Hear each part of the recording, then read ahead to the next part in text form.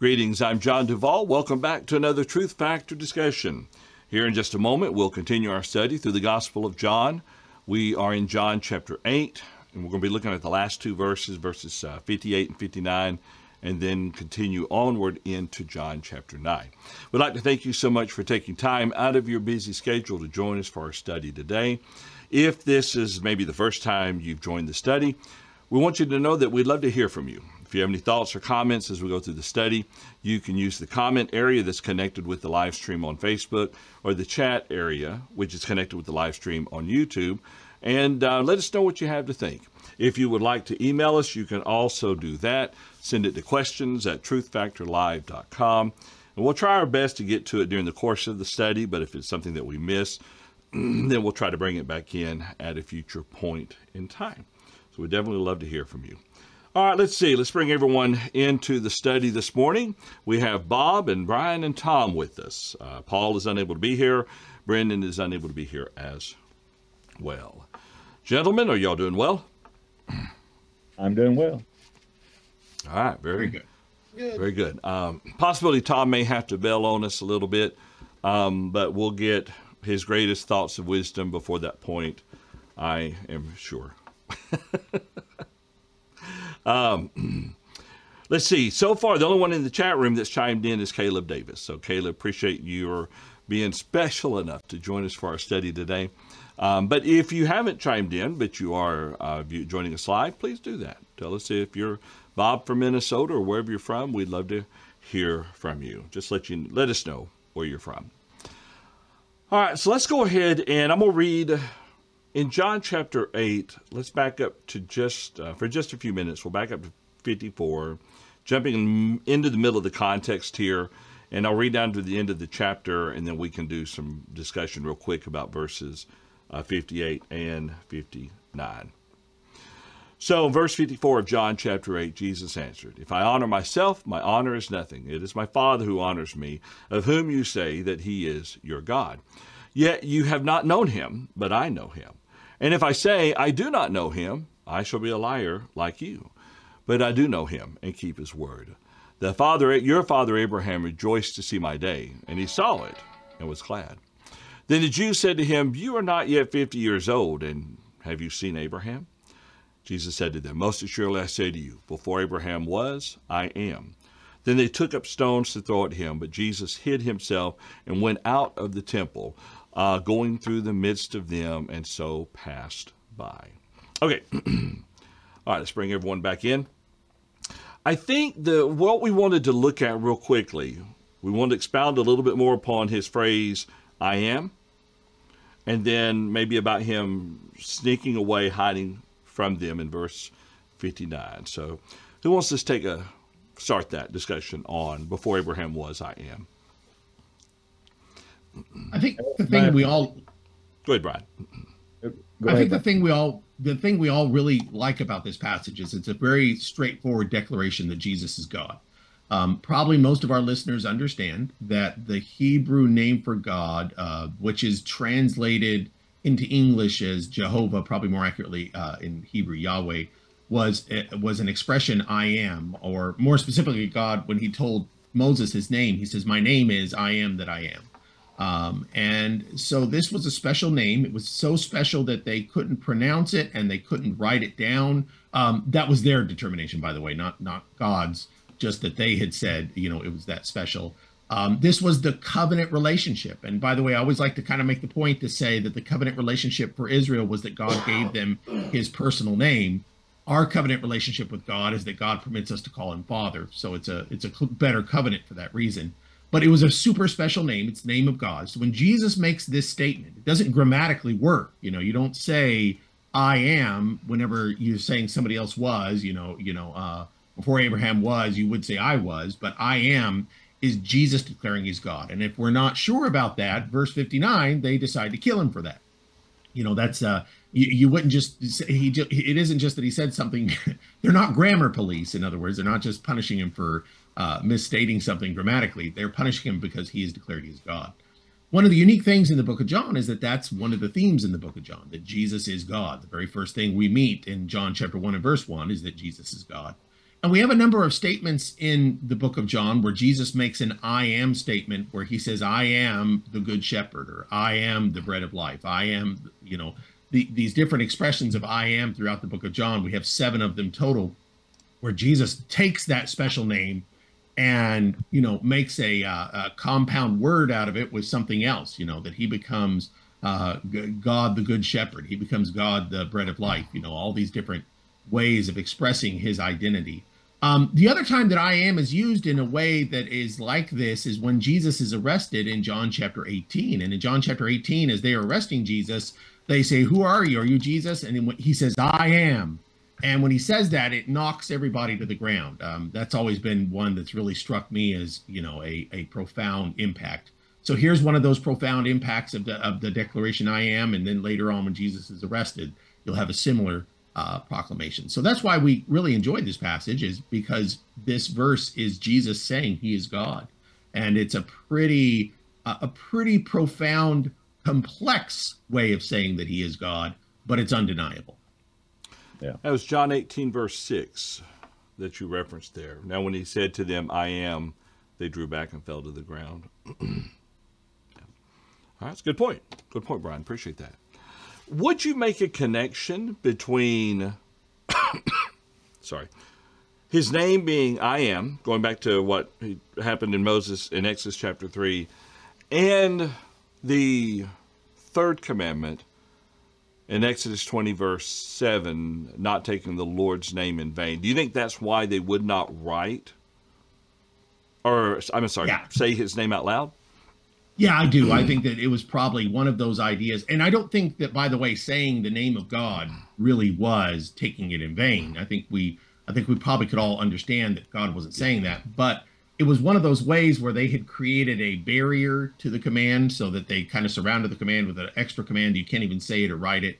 And that really wouldn't have been, as I said, I don't think that's an appropriate idea on their part, but it was trying to show a reverence to that.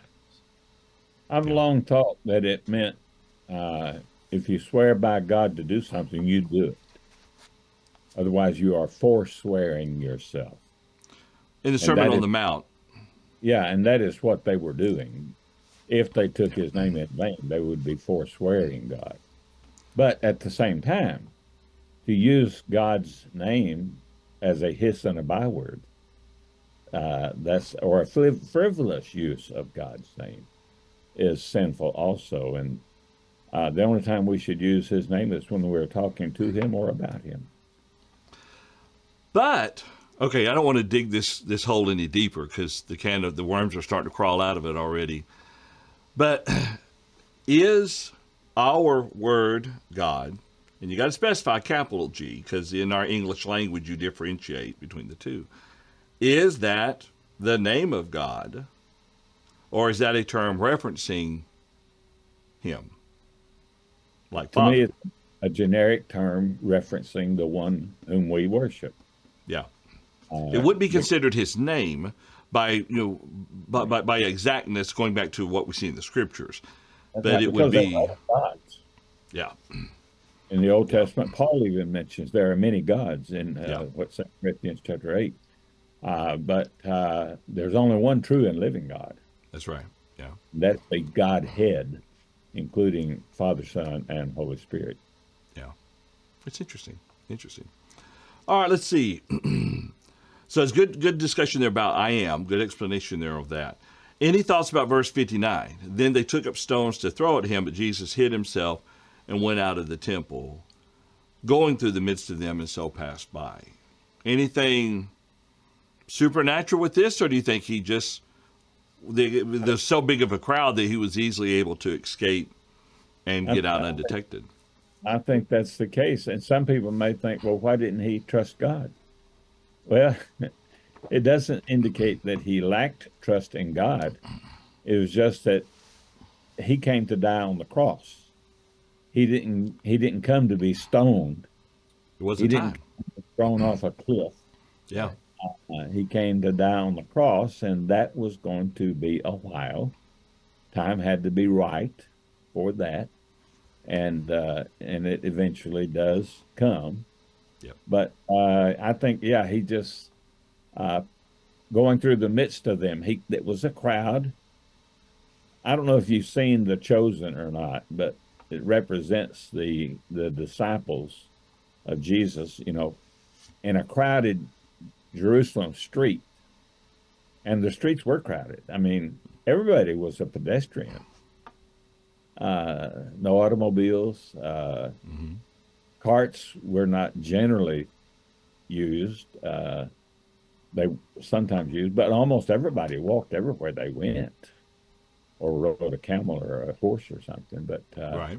it would be very easy to get lost in the crowd. Especially a crowd around him. Yeah, with us, like going to a fair. Mm-hmm. I don't go to fairs because I don't do well in crowds, but it's easy to get lost in a crowd. Yeah. And I think he did take advantage of that because it wasn't his time. And you know, when you talk about why didn't he trust God, I think of the temptations when Satan took Jesus up to the top of the temple, said throw yourself down, and he even misuses scripture, but God will take care of you. Why don't you test the system? Jesus didn't have to. He trusted God. Just because he didn't ask for a miracle doesn't mean he didn't trust God. Right. And matter of fact, you know, it seems pretty clear to me from scripture that Jesus performed lots and lots and lots of miracles, but he never did them for personal purposes. You know, I mean, it was never about that. It was never really about him personally. It was about his message exactly regarding his Father.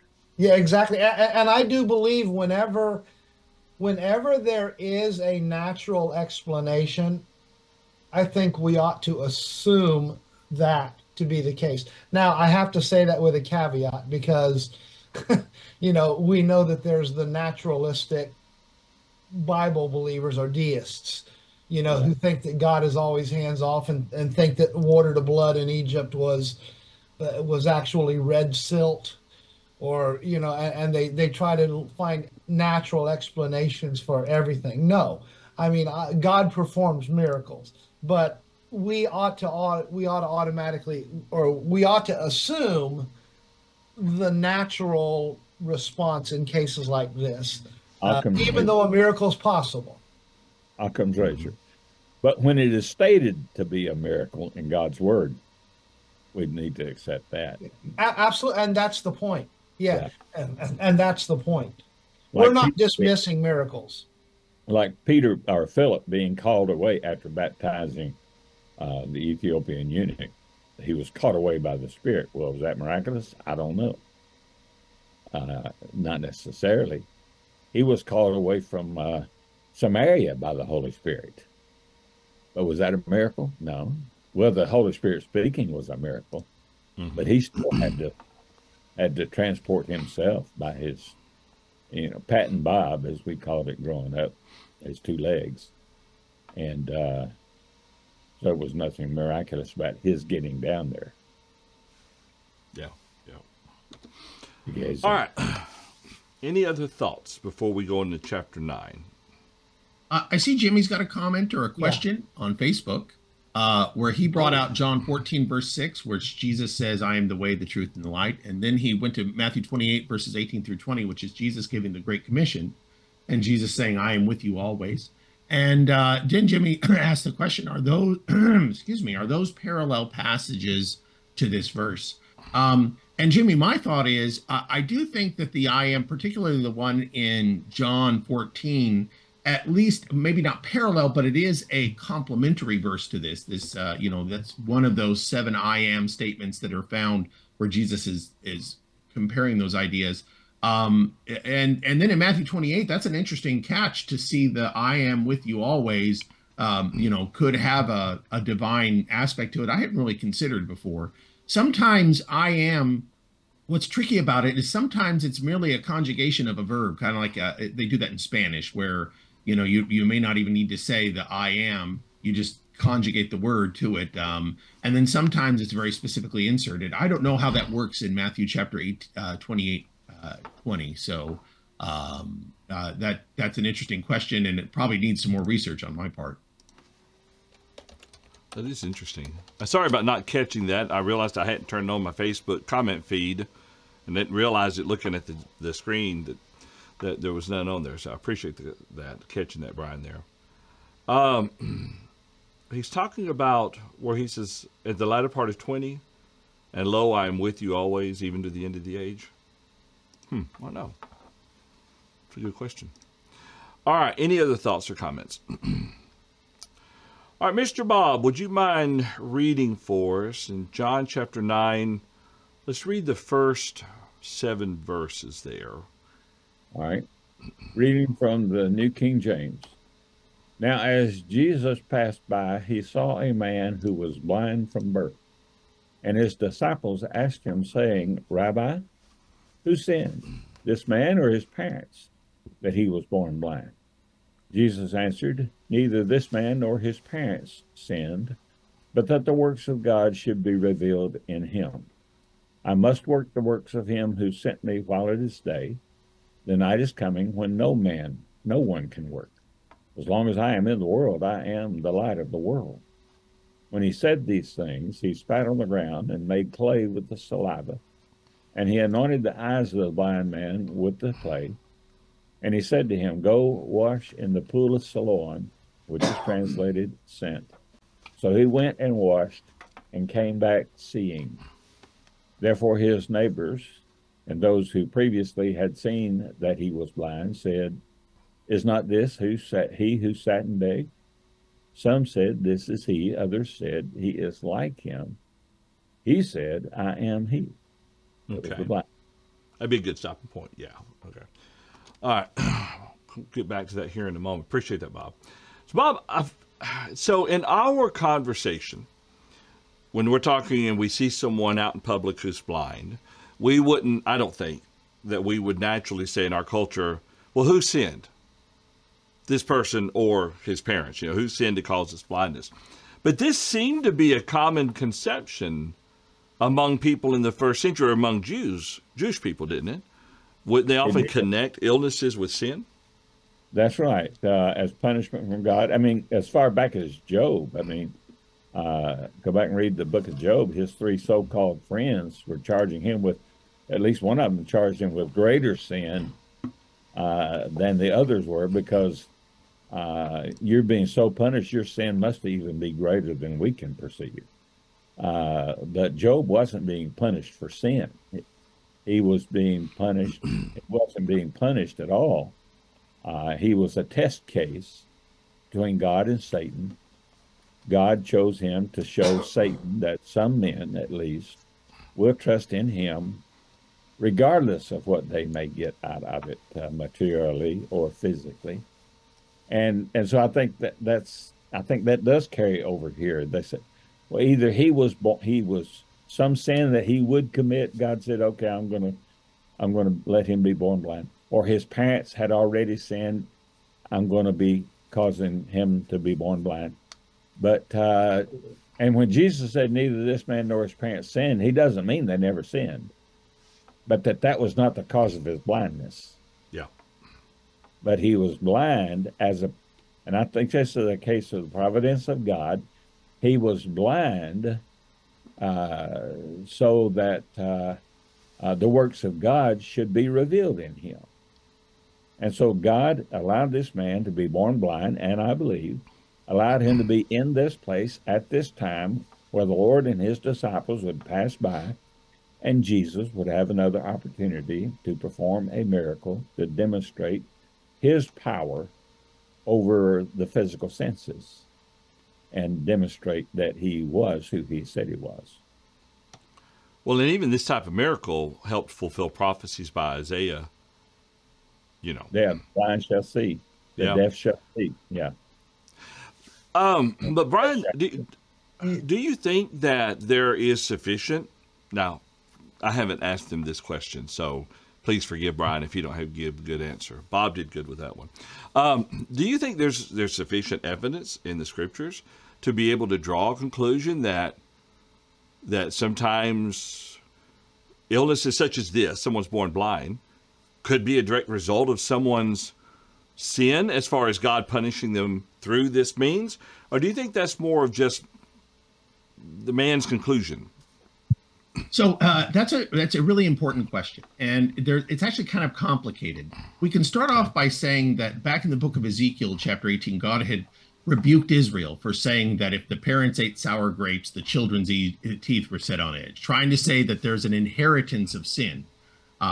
There are false doctrines like original sin, sinful nature, total depravity, which try to say that the guilt of one person is imputed upon another totally wise, and that's a false doctrine for sure. Now, that sense can't be the case, but we might say that sometimes there are consequences to sin. Now I'll interject in here. The truth of the matter is there's only really one punishment for sin, and that's a big idea in the Bible. The wage of sin is death, being cut off from God, but there are consequences to sin. And that's the thing that makes this a little more murky in the answer, because there are consequences to sin that one person's sin can affect a lot of people. So Adam pays the wage of his own sin. The day he ate of the fruit, he died. But then a consequence of that is that he's cast out of the garden and death enters the world. And from that time on, all of Adam's descendants physically die. That's a consequence of Adam's sin. If I were a drunk driver, being an alcoholic, being a drunkard is a sin. And if I'm driving down the road and I hit a car, as a drunk driver, I'm probably pretty convinced I'll inherit the wage of that sin, eternal death. But maybe when I hit that other car, that other person is injured or crippled or also killed. They're receiving a consequence of my sin. And the consequences of sin can be physical things. So it's not impossible that a man could be born blind as a consequence of his parents' sins. Maybe they were drunkards or drug users, or we've seen children born with all sorts of infirmities and such, and that could be the case. They could be a consequence of sin, but it's not a wage of sin. It's not the imputation of sin that's going on there. It's merely the fact that sin has lots of terrible consequences. I could go further to say sometimes the consequences of sin aren't even there. Sometimes people don't even experience the consequences of sin. I could get drunk and drive home and not have any kind of accident. And we understand that the consequences of sin are random and they're not fair, and they're all, that some people suffer them terribly and others get away without any kind of suffering. But the point is that in this case, Jesus wants people to appreciate the idea that the wages of sin are only to the person that is inherited. And that has been God's rule from the beginning. That has been God's rule literally from the book of Genesis chapter 2 and chapter 3. And God has repeated it oftentimes, being angry, going so far as to rebuke Israel for ever even thinking that they might be punished for somebody else's sin. God doesn't punish. And again, let's appreciate that today there's only one punishment for sin. That is to be cut off from God. God doesn't punish one person for another person's sin. But the consequence of sin can be broad and various, and a lot of times we feel like a consequence is a punishment, but it's not. If I'm a drunkard and I have an accident and I'm blinded or crippled, I might feel like God is punishing me, but my punishment actually still waits me unless I can repent of it. But in this case, and I agree with what you said there, I think that's a great distinction there, a really great distinction. But in this context here, it's not so much a distinction of cause as they're basically asking, is God punishing him because of a sin or someone else's sin? Yeah. But I think it's a great explanation, because throughout history, you've had people go through periods of time where they would look at someone's infirmity and just draw the conclusion, well, God is punishing you because of something you've done. And we would do that. Let's say we made a bad decision and now we're going through some challenges. We may want to say God's punishing us for what we did back then, but you're right. The wages of sin is death. Anything else that comes from that is going to be a consequence of what we've done or a cause of it. It's a good point. Good point. John, also, don't forget the randomness of the world being the way it is because of sin. And what I mean by that is disease, disasters, and so on. So I do believe that a lot of that would not be happening had Adam and Eve not sinned. But it's random. It's not God selecting a person and saying, okay, now this is punishing you, even though that can happen. There's a thought that comes to my mind when Jesus says, "Neither this man or this parents." I said, I'm wondering, and I'm not fully convinced of this, that God said, "You know what? I'm going to have this man born blind, so that 30 years later, Jesus can heal him, and he can make his point." I think when Jesus says, "But that the works of God should be revealed in him," I think that has more to do with the fact that at this time he is where he is at. He happens to be somewhere where he comes across Jesus. Jesus comes across him, and this becomes a teaching opportunity at this moment. In other words, I don't think God made him go through his life blind just so that Jesus could later on, many, many years later, heal him. And that's just my thoughts on that. So you're not saying what Mordecai said, who knows, but maybe perhaps you were put here for this moment.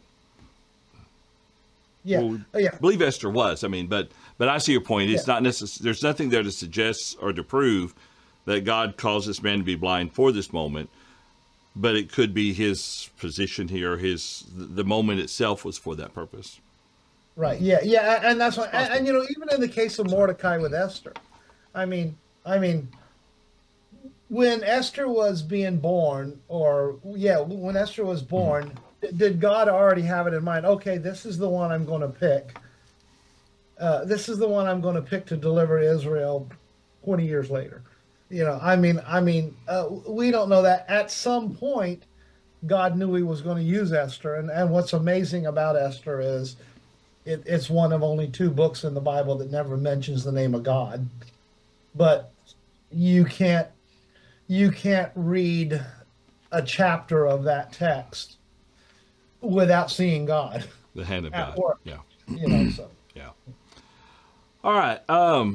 Real quick, we have 2 comments I want to bring in. The first one is from Jimmy. He says, "Is the rabbi term, when they call Jesus rabbi, the same as our rabbi term, which often refers to the Jewish faith?" It is. I mean, it is a term. It's the same term, at least translated from Greek into our English language. It simply means teacher. Is that correct? That's correct. I think you find that early in John, rabbi, which is teacher. I think rabbi also is master. I think some Bibles actually translate it. But I don't think it's like reverend, though. Although Jesus is reverend, he's the only person ever human person ever deserved that title. Master, teacher, yeah. I'm Preacher Bob. I'm not Pastor Bob. Pastor as a title wouldn't fit me because I'm not a pastor. And that's confusion in the religious world in general, not knowing the difference between a preacher and a pastor. I do. This is off topic big time. Well, Jimmy brought it up, so we'll blame Jimmy for it. I do struggle with intentionally using some sort of term before my name to designate, who I am. You'll see a lot of people on YouTube. Well, I'm Pastor John. I'm Pastor so and so.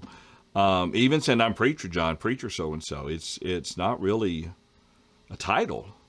I don't think it should be a title. That's right. I was only using it as a descriptive term.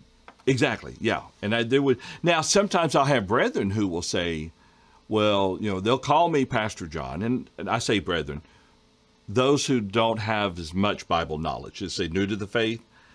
And since I do serve as an elder, I don't so much correct them per se, but I'll say, call me John, just call me by my name. That's perfectly fine. And then they learn, as time goes along and everything. But it's a good question, Jimmy. But now, and it is the same idea, I think, in Jewish religion today. Someone who's a teacher, it is the same. They would say showing him respect. But it is, yeah. I think the closest thing in our society would be young people addressing older people as sir or ma'am.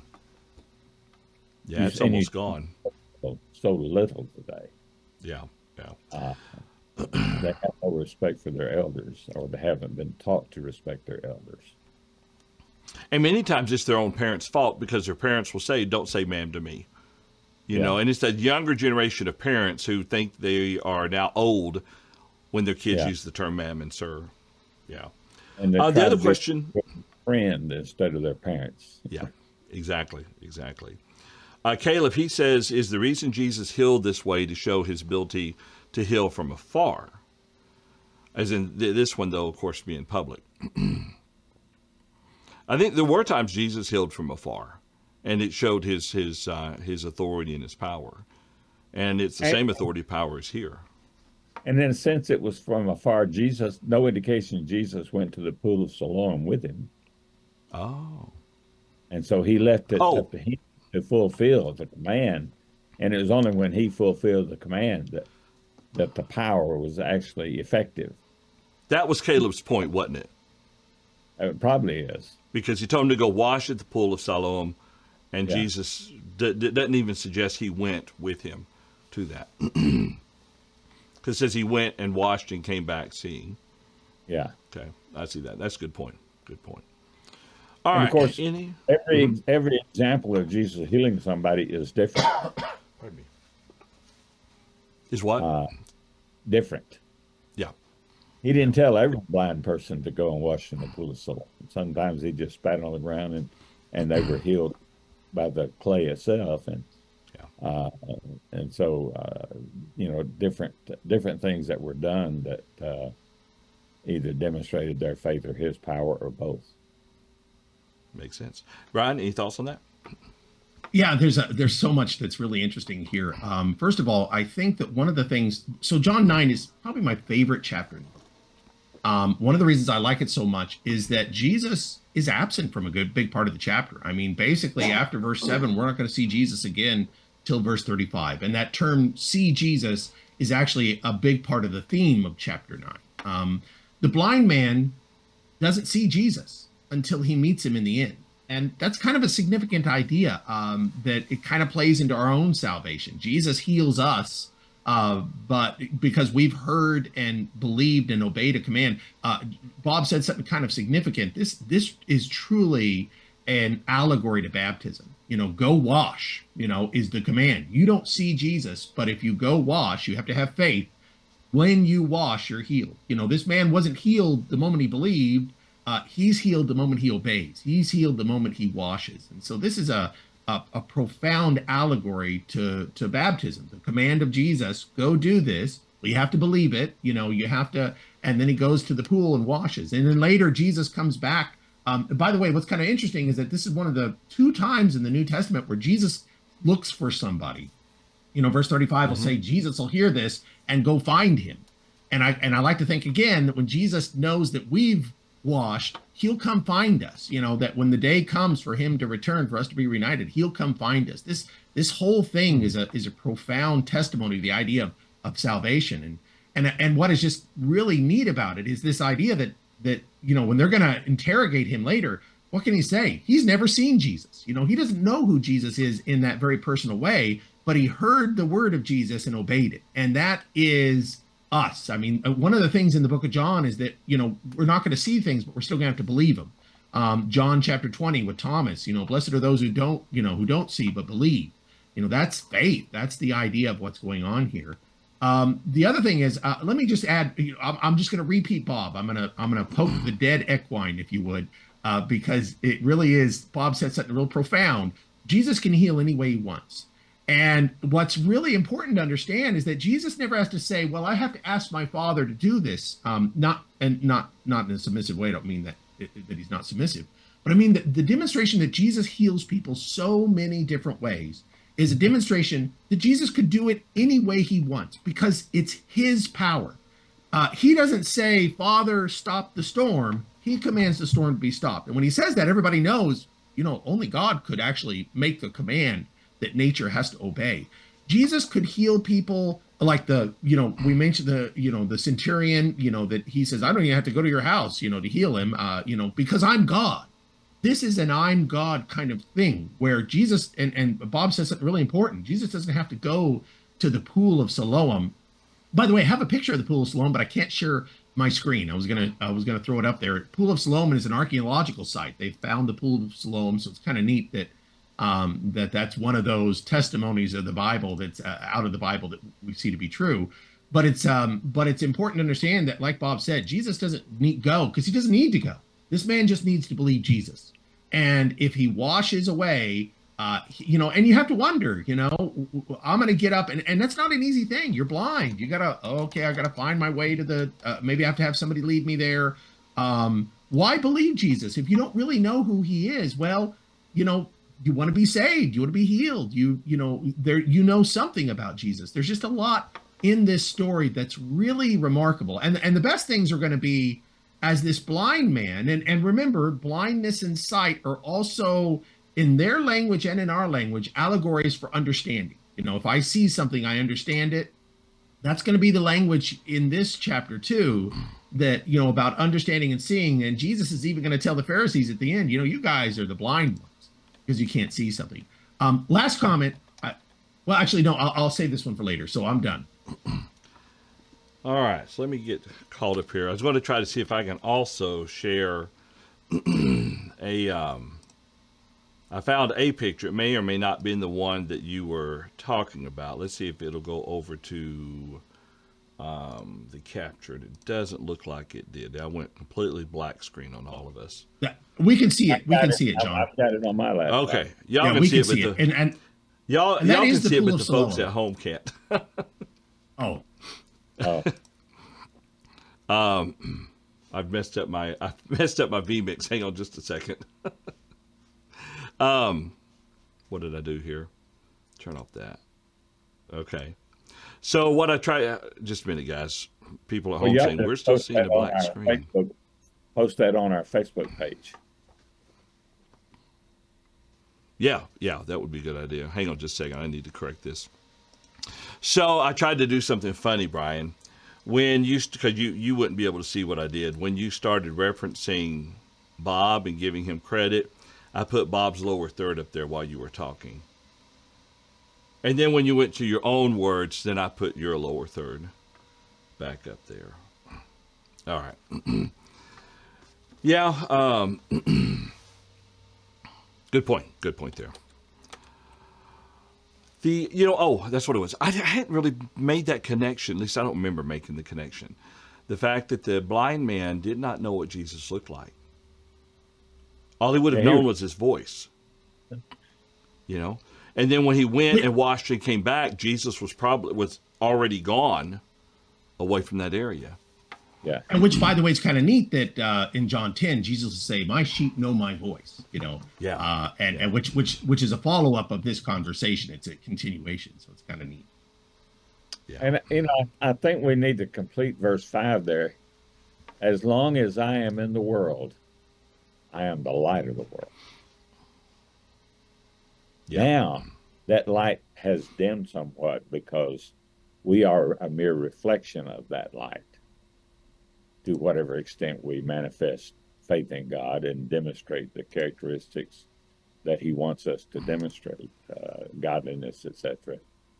And so Jesus transposed that to us in the Sermon on the Mount. You are the light of the world. Yeah. We could not be if he wasn't already. Yeah, that's a good point. Hang on just a second here. I'm trying to do one thing real quick. I don't want to take too long with this. I want to bring the pool back up here. I think we can do that without much trouble. I had a module set up for that very purpose, and then I had deleted the module because, well, we just never shared anything like that. Brian says, "Hey, let's show a picture." Okay, well, we'll work it out later. It's no big deal right now. Actually, just search for Pool of Siloam, and you'll find some really good images there of that. All right, let's see. All right, let's see. What time is we have 11:42. We have a few more minutes remaining. Oh, yeah, this was it. Sorry. So when he comes back, the people obviously can tell that, I mean, they're so shocked by what they see that their eyes tell them this is the guy who was just previously blind. But some of them weren't believing their own eyes. This is not this he who sat and begged. Some said, this is he. Others said, he is like him. And then the beggar himself, the blind man, said, I am he. Okay. Now, in this case in point, he's identifying who he was. I'm the one that you're talking about. I am the one who was blind, but now I can see. This would be an example of what Brian said earlier, conjugation. Yes. Yeah. He's not making a claim Jesus just made. Yeah, that's right. I want to apologize. When I tried to bring up the Pool of Siloam, I grabbed a picture of it at nighttime. So that's why it was all black and you couldn't see anything. It was a nighttime picture of the Pool of Siloam. We need to find a daylight picture. That's right. Caleb said, I see black, and so that told me that, that would be my limited excuse for my mess up there. Okay. Brian, if you would, let's continue in verse 10. And I should have had Bob. Sorry, I probably stopped you. I didn't look far enough ahead in the reading. I think we stopped at verse 8. Yeah, I think we stopped. So I need to start at verse 8, or? Yeah, go ahead. Get us back into it a little bit. We've talked a little bit about 8 and 9. Go ahead and start at 8 and bring us down. Yeah, we did. We did. I'm sorry, but John, I messed you up. Tell me what you want me to do, and I'll do it. Let's read to verse 12. All right.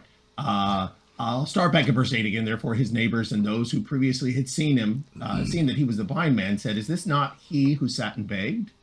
Some said, this is he. Others said, he is like him. He said, I am he. Therefore, they said to him, how were your eyes open? He answered and said, a man called Jesus made clay, anointed my eyes, and said to me, go to the pool of Siloam and wash. So I went and washed and received my sight. They said to him, where is he? He said, I do not know. Okay. So he knew, at least he knew the name of Jesus. Yeah. He knew the name of the one who did this. And he recounted very faithfully what Jesus had done and the result of what Jesus had done. And answering their question honestly, he did not know where Jesus was. Okay.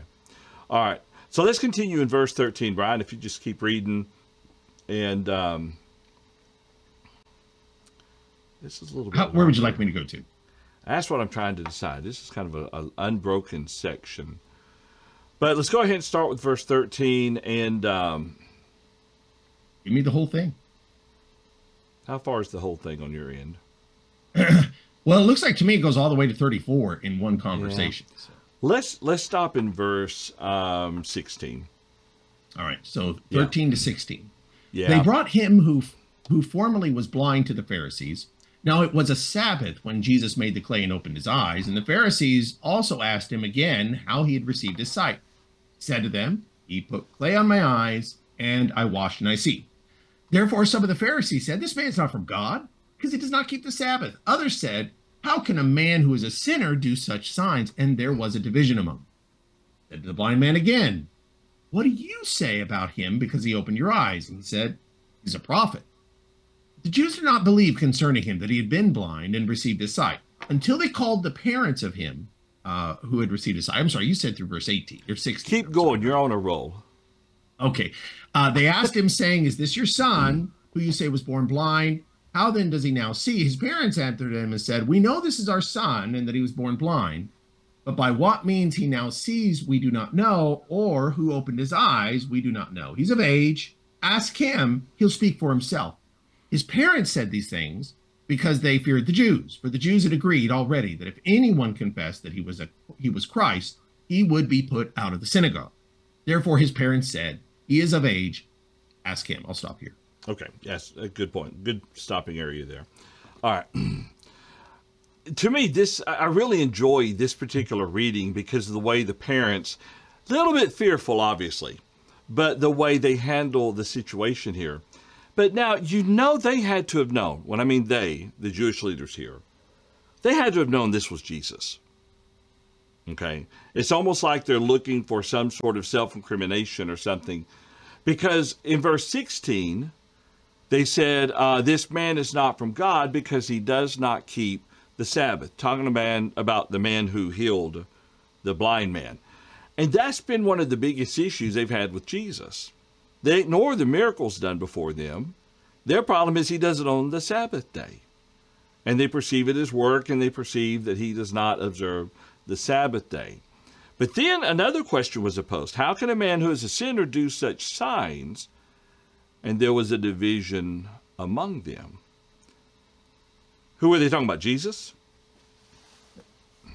Yeah. And the sin. I mean, go ahead. if Jesus is a sinner, why would God work through him to give this blind man sight? Could the sin be him not observing the Sabbath? Do you think they're making that direct connection? Yeah, that's what the Pharisees are saying. Yeah. The Pharisees, they did not make a proper distinction between working and helping people.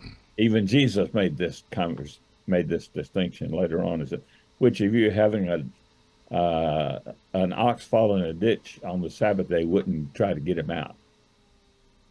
And of course, this has led many to excuse themselves from Sunday services by using the metaphor, well, my ox was in the ditch.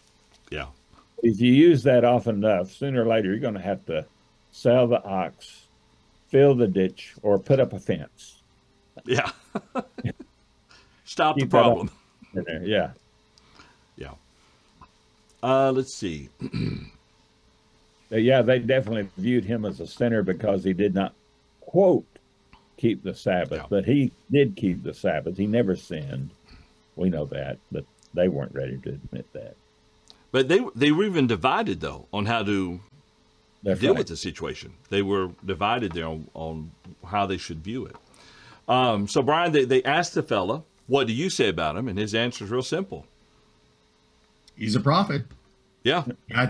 It's obvious. Anybody could see it. Yeah. That he's a prophet. Yeah. He would have to be, at least in this man's mind's eye, for him to, no pun intended, in his eyes.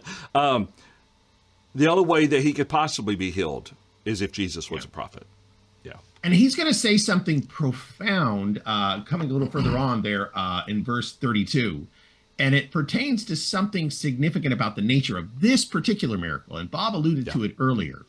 The Old Testament, when it said the Messiah would come, it said, and I love this part of the story, it said that when the Messiah came, he would open the eyes of the blind, he would make the lame walk, he would get the mute to speak. And that's actually what we would call a messianic miracle, a miracle that the Messiah is going to perform. But I'm going to pause for a second. I'm going to say that the blind man is reminding us only the Messiah performs. In other words, there have been lots of miracles in the past, and we've seen people even raised from the dead. But the blind man reminds us, nobody's ever got their sight back. You could also add to that the lame walking and the mute speaking. When Jesus does those miracles, those are miracles that the Old Testament prophets said, hey, you know how you're going to know the Messiah? When this guy comes and he opens the eyes of the blind, that's the Messiah. And the blind man is saying, who else could it be? He did the thing the Messiah is supposed to do, and that's never happened. That's something that's not, in our history. That this is not something we've ever heard of. We've had people that were blinded by God and given their sight back, but we've never had somebody born blind got their sight back. That was the Messiah's work. So who else can he be? This is going to be his conclusion here in just a few moments. Who does he have to be? This miracle wasn't just a miracle like something happened. It was a messianic miracle. It was a identifying miracle of the Messiah. And the blind man is thinking about that. That's kind of what's underlying his conversation here. And he obviously then had the Old Testament in Braille. I do wonder, Bob, how does he know that that's the case? But he's right. He knows a couple of things about the Old Testament. He'll say, told him probably. Yeah, of course.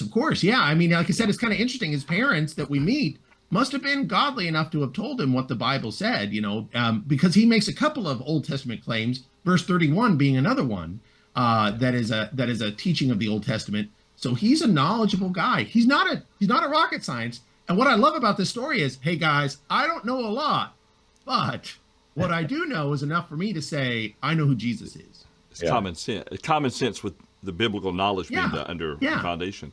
Well, but this is what Jesus told John's disciples.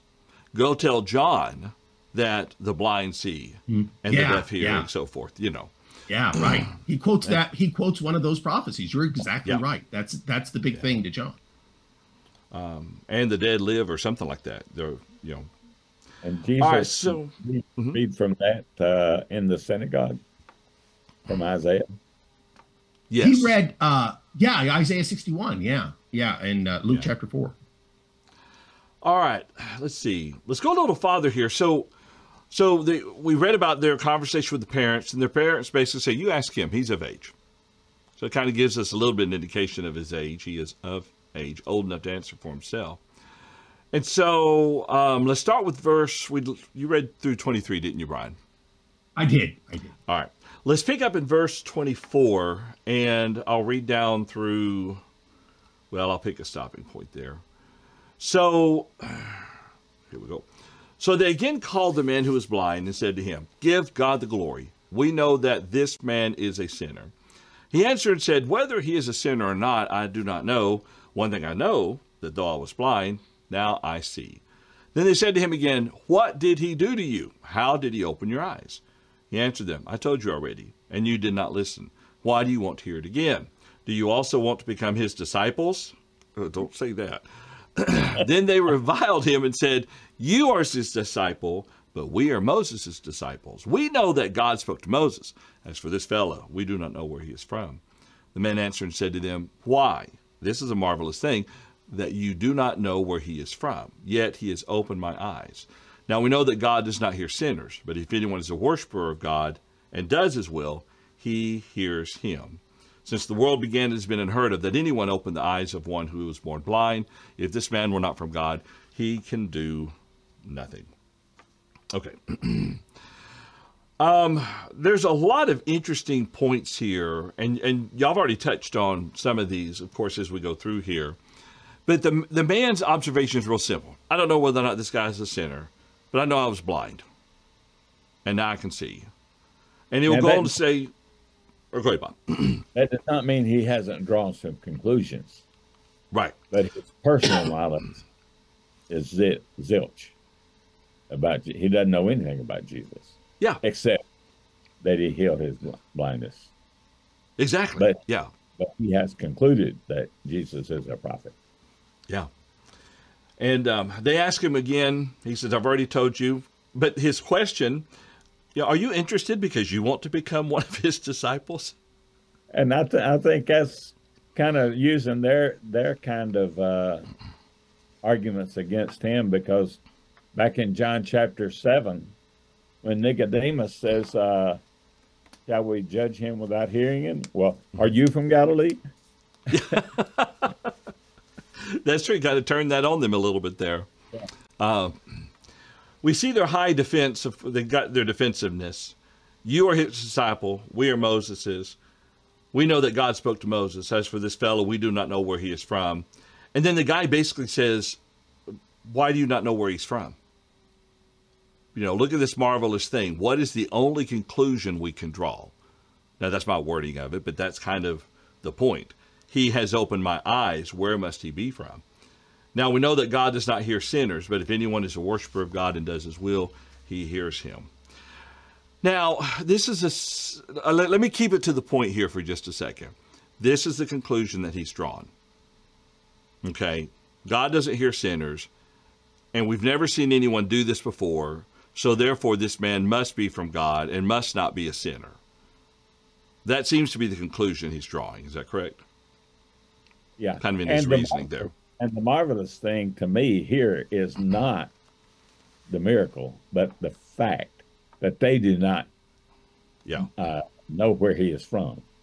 Yeah. They willingly were blind to it. You don't know where he is from, yet he healed my sight. Yeah. And he concludes, if this man were not from God, he could do nothing. Yeah. Yeah.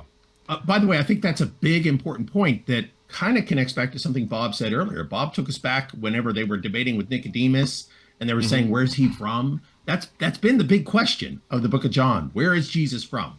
Yeah. Of course, back when they're debating with Nicodemus, it's about, is he from Bethlehem or Nazareth? But the theme of the book of John is he is from heaven.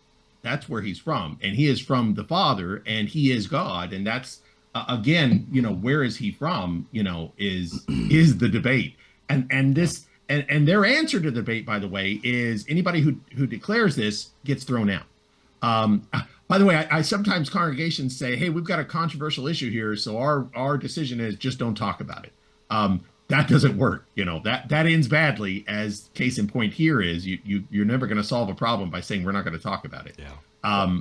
There was a real contention here though, and that's actually critical to what we're reading about, is that they've made this choice.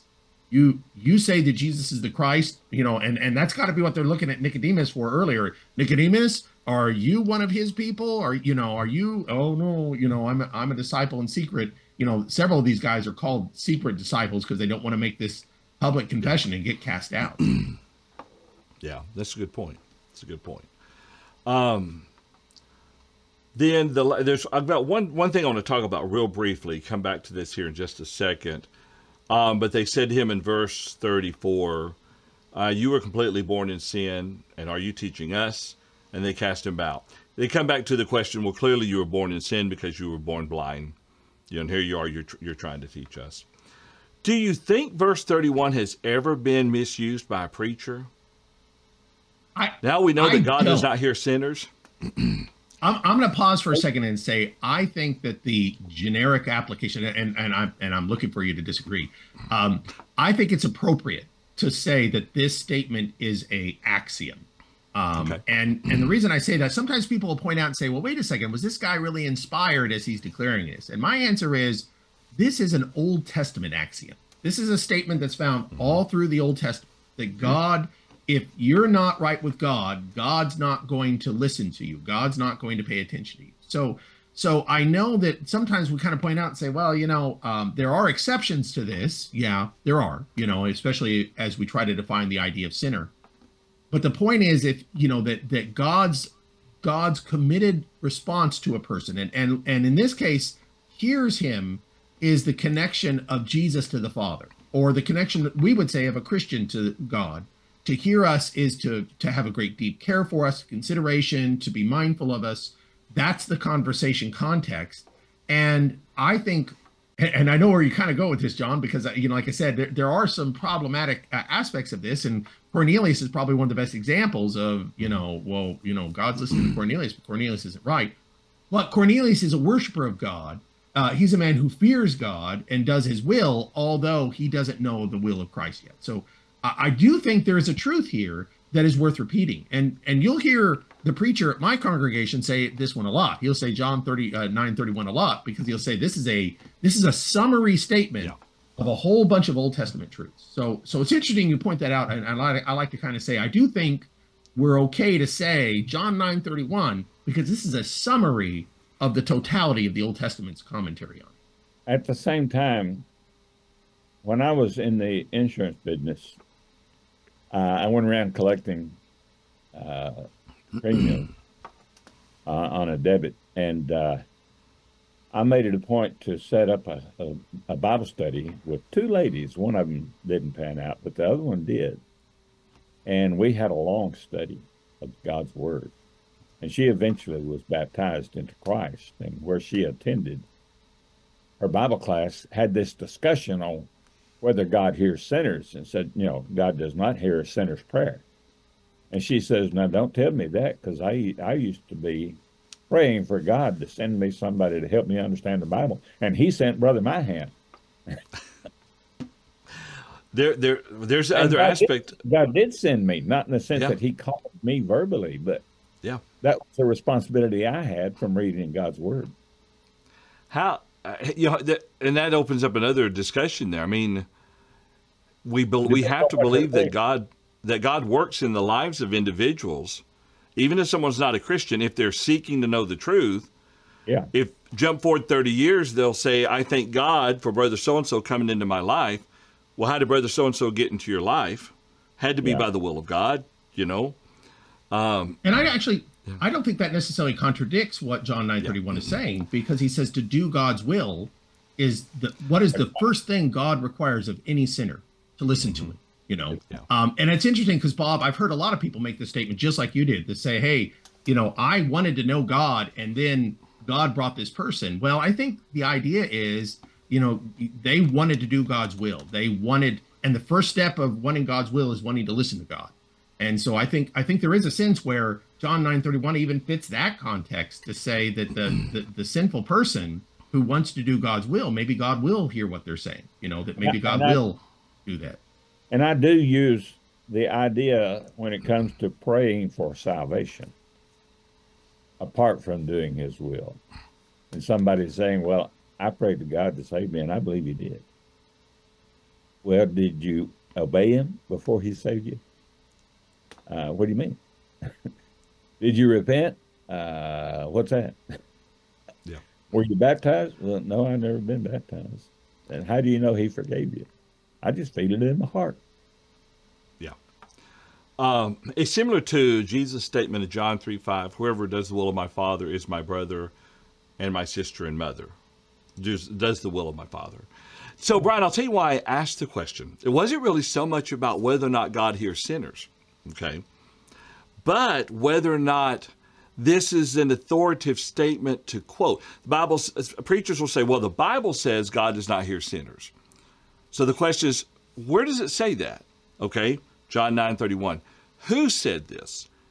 All right, we're assuming an uninspired man who's trying to convince the Pharisees that Jesus healed him, because even the Pharisees knew, and I liked your explanation based on looking at back the Old Testament. It was typically understood that God would not hear sinners. The only time he heard Israel when they walked away is when they repented and called back for him. You know, so I think the statement in and of itself is true, but is it as authoritative in the text here as Peter on the day of Pentecost, repent and be baptized for the remission of sins? You know, I'm kind of splitting hairs. So it's, you know. We can say the same thing about a lot of statements in the Bible. Yeah. The fact that a statement is in the Bible does not mean that statement is true. It is true that the statement was made, but was the statement true? Look at the lies represented or told by the, again, quote, friends of Job. They were not, they were arguing against God as well as against Job. And God said, you know, Job, I want you to offer a sacrifice for these men because they've sinned against me. And so you can't just quote those guys and say, see there, it's in the book, it's in the Bible. Yeah. Yeah, but it was a man who was not inspired that said it. So Bob Byhan says there are uninspired statements in the Bible. That's Bob at truthfactor.com. No, it's not what he's saying. But you're right, though. Not every statement in the scriptures was stated by inspiration of the Holy Spirit. The record That's right. would have been recorded by the inspiration of the Holy Spirit. But the statements in of itself were people talking. Yeah, Genesis 3, you've got Satan quoted, or the serpent. Yeah, yeah. Was what the serpent said true? No. No. Is it true that the serpent said it? Yes. Yeah. It's true that the serpent said it because Moses didn't lie. Exactly. It was not true because the serpent said it. Yep. All right. We are at the end of our time. So let's plan next Thursday. Let's go ahead and pick up with verse 35, where Jesus now finds the individual, having heard that he's kicked or cast out of the synagogue there. And Jesus finds him and begins his conversation with him. And that'll put us at John chapter 9, verse 35. Sounds good? Sounds good. All righty. Well, listen, we want to thank everyone for joining us today for our study. We'd like to thank you for being here as well. Again, if you have any thoughts or comments you want to share with us, send them to questions at truthfactorlive.com. You can send them there. Or send email to us individually, John at, Paul at, Tom at, etc., truthfactor.com. And we will definitely receive those. Well, that's it. We'll continue our study again next week, John 9, verse 35, next Thursday at 11 o'clock a.m. Central Time. And again, appreciate all your participation. Gentlemen, it's good to see you. And we'll see everyone again next week. Have a wonderful week now.